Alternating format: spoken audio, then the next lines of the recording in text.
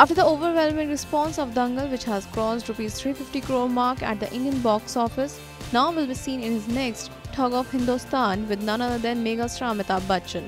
The PK star interacted with the media through a video conferencing and asked that, isn't he worried about getting overshadowed by the legendary actor in the film? See films like this in this manner of one actor being better than the other. I feel that all actors are part of the same team and we are not competing against each other.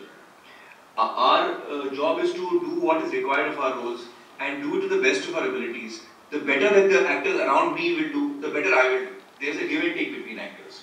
He also added that he's looking forward to SRK watching Dangal. Oh great, I'm so happy. I'm looking forward to him seeing this. Before Thug of Hindustan, Aamir will be seen in Secret Superstar. Honest Report.